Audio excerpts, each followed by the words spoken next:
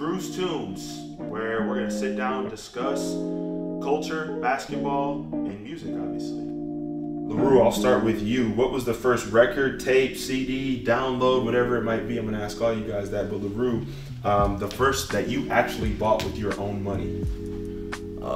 Back in the day in 1968 here at Loyola, I finally got a car, and it was all BMW? No, a Volkswagen. I used to get laughed about it. It was a three-seater.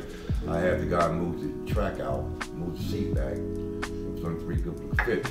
I used to have flowers in my car there at the time too. And I was crazy about Ward back in the time, Janis Joplin, Jimi Hendrix. Okay. I had no little 8-track in the car at the time. There you go. I was a hippie. I had the big afro. The fro.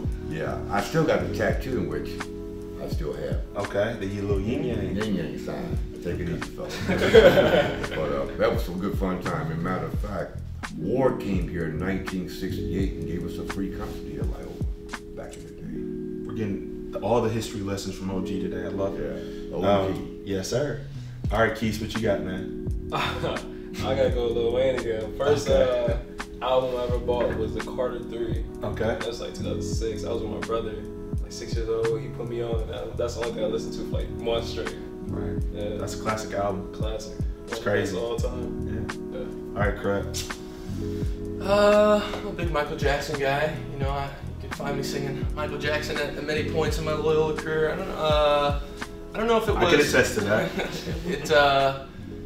It was actually Jackson 5. Okay. Like their greatest hits, Jackson 5, and then Michael Jackson's greatest hits. It's probably the first thing I bought on my iPod Touch back in the day. iPod Touch. All right, Benny, what you got? Well, there was a Disney Channel show that I was a fan of. It's called Austin and Ally. And there's this guy, Ross Lynch, and he had like this family band going on called R5, and they had this album, and I forgot what it was called, but it was really good, and that was the first one I remember. There you go. All right, JQ. I'm not gonna lie, the only one I can remember like thinking of when I was that young was like Kids Bop. I'll give you my mom's SUV, just she already knew like what I wanted on. I just put the CD in and start bumping it. So it'd be like some type of Kids Bop CD. Kids Bop. How about that?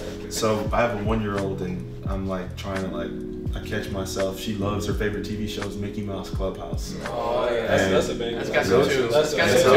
It's got some tunes, and I catch myself throughout the day just hearing some of those songs. Man, I catch myself. But